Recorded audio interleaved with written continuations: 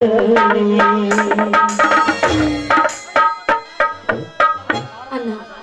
ವ್ಯರ್ಥ ಅಪವಾದಕ್ಕೆ ಗುರಿಯಾಗಿ ಈ ಕಾಡಲ್ಲಿ ವಾಸವಾಗಿರುತ್ತಲ್ಲ ಈಗ ನಮ್ಮ ಮುಂದಿನ ಗುರಿ ಏನನ್ನ ಏನು ತಂಗಿ ಹುಟ್ಟಿಸಿದ ದೇವರು ಹುಲ್ಲು ಮೆಚ್ಚಲಾರ ಅವನಾದರೂ ಯಾವ ದಾರಿ ಕಳಿಸ್ತಾನೋ ಕಳಿಸಲಿ. ಕೈಲಾಗದ ಹೆಣ್ಣಿನ ಮಾತು ಕೇಳಿ ಕರುಣೆಯ ಕಣ್ಣು ತೆರೆದು ನೋಡದೆ ನಮ್ಮನ್ನು ಹೊರದೂಡಿದ ಕಟಕ ನಮ್ಮವನು.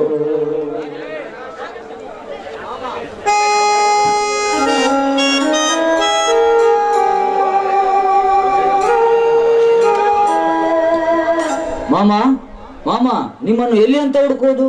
ಮನೆಗೆ ಹೋದರೆ ಪ್ರಶಾಂತ ಹೆಂಡತಿಯ ಸಂಭ್ರಮದಲ್ಲಿದ್ದನು. ನಿಮ್ಮ ವಿಚಾರವಾಗಿ ಮಾತನಾಡಿದರೆ ಅದೇನೊಂದು ಉತ್ತರ ಕೊಡದೆ ಮೌನವಾದ. ನಿಮ್ಮಲ್ಲಿ ಏನೋ ಕಲಹ ನಡೆದಿರಬೇಕೆಂದು ತಿಳಿದು ಬಂದೆ. ಎಲ್ಲಾ ಕಡೆ ನೋಡಿ ಇಲ್ಲಿಗೆ ಬಂದೆ.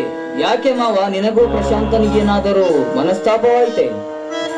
ಪ್ರಕಾಶ, ಇಲ್ಲಿವರೆಗೂ ಅಣ್ಣನೇ ದೇವರೆಂದು ತಿಳಿದವನು ಒಮ್ಮಿಂದೊಮ್ಮೆಲೆ ನನ್ನ ವಿರುದ್ಧ ಸಪಾದ ಸಮರ ಸಾರಿದರೆ ನಾನು ಏನು ಮಾಡಲಿ?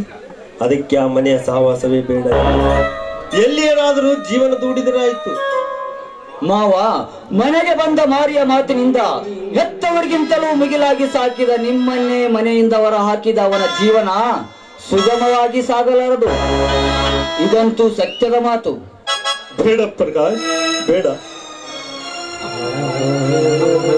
ನಮ್ಮ ಮನದಾದ ನೋವಿನಿಂದ ಅವರನ್ನು ದೂಷಿಸುವುದು ತಪ್ಪು. ಆ ದೇವರು ಅವರನ್ನು ಚೆನ್ನಾಗಿ ಇಟ್ಟಿರಲಿ. ನಮಗೆ ಆಪತ್ತು ಬಂದಿದೆ ಅಂತ ಅವರನ್ನು ಆಪತ್ತಿಗಿಡುವಂತ ಮಾತನಾಡುವುದು ತಪ್ಪಲ್ಲವೇ? ಆ ವಿಷಯ ಇರಲಿ. ನಾನು ನಿಮಗೊಂದು ಮಾತು ಕೇಳುತ್ತೇನೆ, ತಪ್ಪು ಭಾವಿಸಿಲ್ಲ ತಾನೆ? ನಾನೇಕೆ ತಪ್ಪು ಭಾವಿಸಲಿ? ಅದೇನಂತ ಹೇಳಿ ಮಾವ. ನೀನಿಂದು ನನ್ನ ತಂಗಿಯ ಕೈ ಹಿಡಿಯಬೇಕು. 4 ಜನರ ಎದುರು ಮದುವೆಯಾಗುವ ಸುಯೋಗ ನನ್ನ ತಂಗಿಯ ಹಣೆಯಲ್ಲಿ ಬರದಿಲ್ಲ. ಬಂಧು ಬಳಗವಿಲ್ಲದ ಮದುವೆ ಇದ್ಯಾವ ಮದುವೆ ಎಂದು ಜರೆಯಬೇಡ. ಇತ್ತೀಚೆಗೆ ಆ ಧನಂಜಯನ ಅರ್ಪಟ ದಬ್ಬಾಳಿಕೆ ಜಾಸ್ತಿ ಆಗಿದೆ. ಈ ಮದುವೆ ವಿಚಾರ ತಿಳಿದರೆ ಅದನ್ನು ಅರ್ಧಕ್ಕೆ ನಿಲ್ಲಿಸಿ ಬಿಡ್ತಾರಪ್ಪ. ಅದಕ್ಕೇನಂತೆ ಮಾವ, ನಿಮ್ಮ ಆಸೆಯಂತೆ ನಿಮ್ಮ ತಂಗಿಗೆ ಸತಿಯ ಸ್ಥಾನ ನೀಡಿ ಅವಳ ಬಾಳಿಗೆ ಬೆಳಕಾಗುತ್ತೇನೆ. ಮೊದಲು ನಮ್ಮ ಗುಪ್ತ ಮದುವೆ ಕಾರ್ಯ ನಡೆಯಲಿ, ಆಮೇಲೆ ಆ ಧನಂಜಯನ ಆರ್ಭಟದ ಅಂತ್ಯಕ್ಕೆ ಯುದ್ಧ ಶುರು ಮಾಡೋಣ. ಹಾಗಾದರೆ ಇಬ್ಬರು ಹತ್ತಿರ ಬನ್ನಿ. ಕ್ಷಣದಲ್ಲೇ ಮುಗಿದು ಹೋಗಲಿ ನಿಮ್ಮಿಬ್ಬರ ಗಾಂಧರ್ವಕ್ಕೆ ಮಾವ, ತಾಳಿಯನ್ನೇ ತಂದಿದ್ದೇನೆ. ಈ ತಾಳಿಯನ್ನು ಇವಳ ಕೊಳ್ಳಿಗೆ ಕಟ್ಟಿ ನನ್ನ ಬಾಳಿನ ರಥಕ್ಕೆ ಜೋಡಿಯಾಗಿಸಿಕೊಳ್ಳುತ್ತೇನೆ. ಬೇಗ ಮುಗಿಸು ಪ್ರಕಾಶ್ ಮಂಗಲ ಕಾರ್ಯವನ್ನು.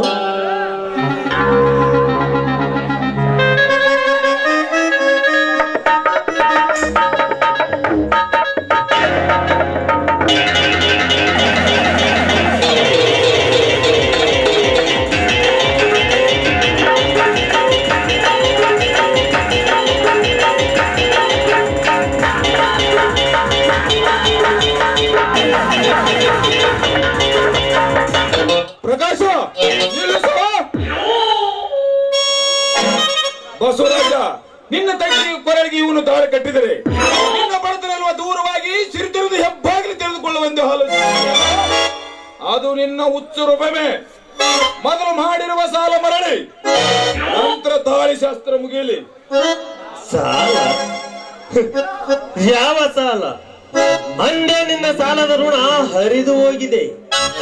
ಅದನ್ನು ನೆನಪಿನಲ್ಲಿಡದೆ ನೆಪ ಒಡ್ಡಿಕೊಂಡು ಬಂದು ನಡೆಯಬೇಕಾದ ಮಂಗಲ ಕಾರ್ಯವನ್ನು ಅರ್ಧಕ್ಕೆ ನಿಲ್ಲಿಸಲು ಬಂದಿರೋರಲ್ಲ, ಯಾವ ನ್ಯಾಯ?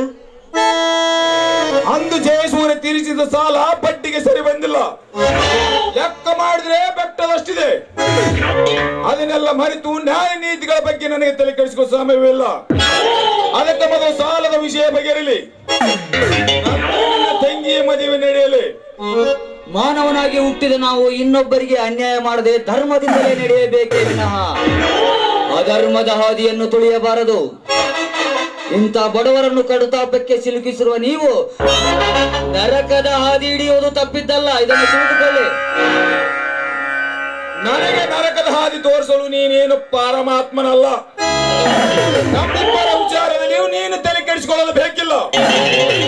ಸಾಲ ಪಟ್ಟವನ ಅವನು, ಪಡೆದವನ ಅವನು. ನಡುವೆ ನಿನ್ನದೇನೋ ಉಸಾಬ್ರಿ. ವ್ಯಕ್ತಿ ಕಷ್ಟದಲ್ಲಿರುವುದನ್ನು ಕಂಡು ಅವೇಕೆ ಅಂತ ನಿಲ್ಲುವುದಲ್ಲ ಈ ಧನಂಜಯ. ಪ್ರಕಾಶ್, ಎದುರು ಬರುವ ಗಂಡಾಂತರಕ್ಕೆ ಗಂಡದೇವನಾಗಿ ಎದುರು ನಿಲ್ಲುವದೇ ಹೊರತು ಅಂಜೆ ಹಿಂದೆ ಸರಿಯೋದಿಲ್ಲ. ನಿಂತು ಮಾಡುತ್ತಿರುವ ಹೊರಗಿದೆಯಾ ನಿನಗೆ? ನನಗೆ ಚೆನ್ನಾಗಿ ಗೊತ್ತು, ಒಬ್ಬ ನರಹಂತಕನ ಎದುರು ನಿಂತು ಮಾತನಾಡುತ್ತಿರುವೆ ಎಂದು. ನಾನು ರಚ್ಚಿಗೆ ಹೇಳುವ ಮೊದಲು ಇಲ್ಲಿಂದ ರೈಟ್ ಹೇಳು. ರೈಟ್ ಹೇಳ ಬಂದಿಲ್ವೋ ಆರಂಖೋರ್? ಬರಬೇಕಾದ ಸಾಲವನ್ನು ವಸೂಲಿ ಮಾಡಿಕೊಡಲು ಹೋಗಿ ಬರೋರು.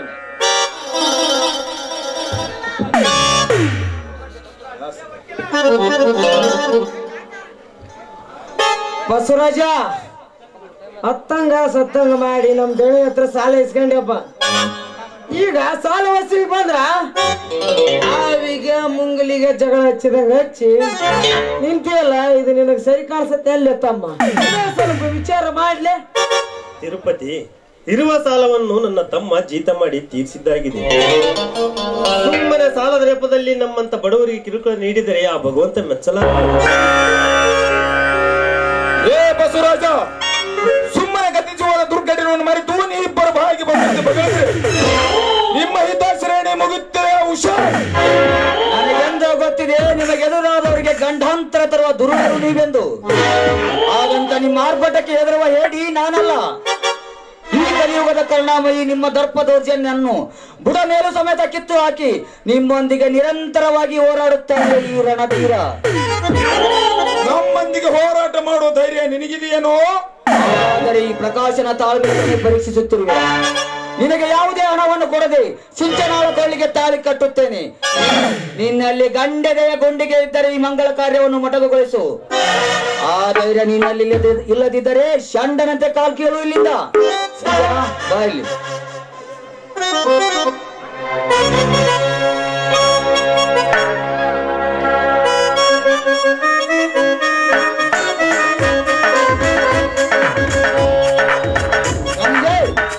ಧನಂಜಯ್, ಕಣ್ತುಂಬ ನೋಡಿದೆಯಾ ತಾಳಿ ಕಟ್ಟುವುದನ್ನು? ಲೇ ಪ್ರಕಾಶ, ಈ ಧನುಂಜಯ ಹಾಕಿದ ಸರ್ಪಗಳಿಗೆ ಮುತ್ತಿಡುವ ಹಣಕ್ಕಾಗಿ ಬಂದ ನನ್ನನ್ನು ಅವಮಾನಗೊಳಿಸಿ ನಿರಾಶೆ ನಿಟ್ಟುಸಿರು ಬಿಡುವಂತೆ ಮಾಡಿದಲ್ಲ. ಇನ್ನು ಮುಂದೆ ನೋಡಕ್ಕೆ ನಿನ್ನ ಜೀವನದ ಗಾತಿಯ ಜೀವನಕ್ಕೆ ಅಂಜಿ ಬದುಕುವ ಮನುಷ್ಯ ನಾನಲ್ಲ. ಬಸವರಾಜನ ಸಂಬಂಧ ಬೆಳೆಸುವುದಕ್ಕಾಗಿ ಒಂದು ಹೆಣ್ಣಿನ ಜೀವನ ಹಾಳಾಗಬಾರದೆಂದು ಒಂದೇ ಒಂದು ಕಾರಣಕ್ಕೆ ನಿನ್ನನ್ನು ಸುಮ್ಮನೆ ಬಿಟ್ಟಿದ್ದೇನೆ. ಈಗಲಾದರೂ ಚೆನ್ನಾಗಿ ಬದುಕುವುದನ್ನು ಕಲಿತುಕೋ. ನನಗೆ ಒಳ್ಳೆ ದಾರಿ ತೋರಿಸ ಸಾಹಸ ಮಾಡಬೇಡ. ಅನಾಥರೆಂಬ ಹಣಿಯ ಪಟ್ಟೆಯನ್ನು ಕಟ್ಟಿಕೊಂಡು ಹೆಣ್ಣಿಗೆ ಸಿಕ್ಕವನ ಗಂಡ ಎನ್ನುವಂತೆ ಸಂಬಂಧ ಬೆಳೆಸಿ ಧನುಂಜಯನ ದಬ್ಬಾರಲ್ಲಿ ಸುಟ್ಟು ಹೋಗಬೇಡ. ಧನಂಜಯರೇ,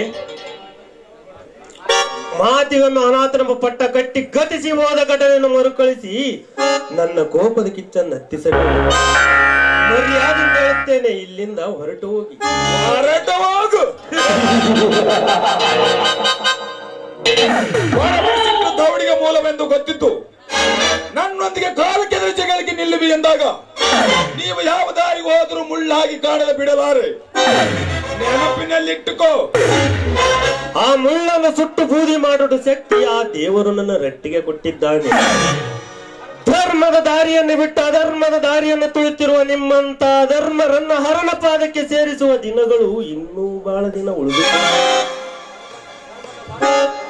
ಧರ್ಮದ ಮಾರ್ಗದಲ್ಲಿ ನಡೆಯುವ ಪಾಂಡವ ಕುಲದವರೇ ಸಂಬಂಧದ ಸರಪಳಿ ಕಟ್ಟಿಕೊಂಡು ದುರಂಕಾರದಿಂದ ಹಾಡಿದ ಬಿರುನುಡಿಗಳ ಸೃಷ್ಟಿಯಾಗಿ ನನ್ನ ಅಂತರಾಳದಲ್ಲಿ ಕವಿ ರಚಿಸಿರುವನು. ನಿಮ್ಮೆಲ್ಲರ ಬಾಳು ಕಾರ್ಗತ್ತಲಾಗುವುದೆಂದು. ಮುಂದೆ ಕತ್ತಲಿನ ದಿಕ್ಕು ತಪ್ಪಿ ಬಡದಾಡಬೇಕಾಗುತ್ತದೆ. ಹೋಗೋಣ. ನಾವ್ ಎಷ್ಟು ಹಾರಾಡಿದ್ರ ಕೆಲಸ ಆಗಂಗ್ ಕಾಣವಲ್ದು ಕಣ್ರಿ. ಗುಡ್ಡಕ್ಕ ಕಲ್ಲತ್ತಂಗಾಗೈತ್ರಿ. ಅಪ್ಪರ ಬೇರೆ ಪ್ಲಾನ್ ಮಾಡೋಣ, ನಡೀರಿ ಹೋಗೋಣ. ಹೌದ್ರಿ ತಿರುಪತಿ, ನಾವು ಹಾಕಿದ ಒಂದೊಂದು ಪ್ಲಾನಿನ ಹೊರತಕ್ಕೆ ನರಳಿ ಸಾಯ್ಬೇಕು. ಆ ರೀತಿ ಮಾಡಿದ್ರೆ ನಡ.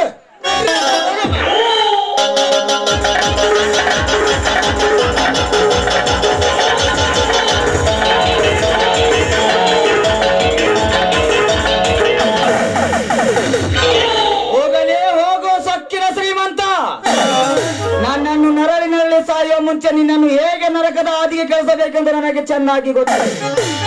ನೋಡಿದರ ಮಾವ, ದುಡ್ಡಿದ್ದವರು ದರ್ಪವನ್ನು.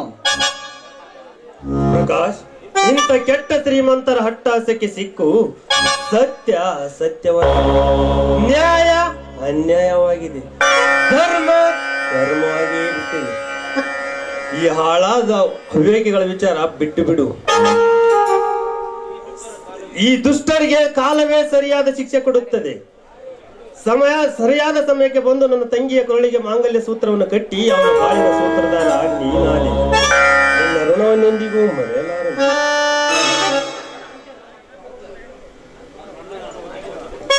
ನನ್ನನ್ನು ನಂಬಿಕೆ ಕೊಟ್ಟು ನನ್ನನ್ನು ಮದುವೆಯಾಗೋದಕ್ಕೆ ನಿಮಗೆ ತುಂಬಾ ಥ್ಯಾಂಕ್ಸ್. ಧನ್ಯವಾದಗಳು ಹೇಳುವಷ್ಟು ದೊಡ್ಡ ಮಾತಕ್ಕೆ ಸಿಂಚನ.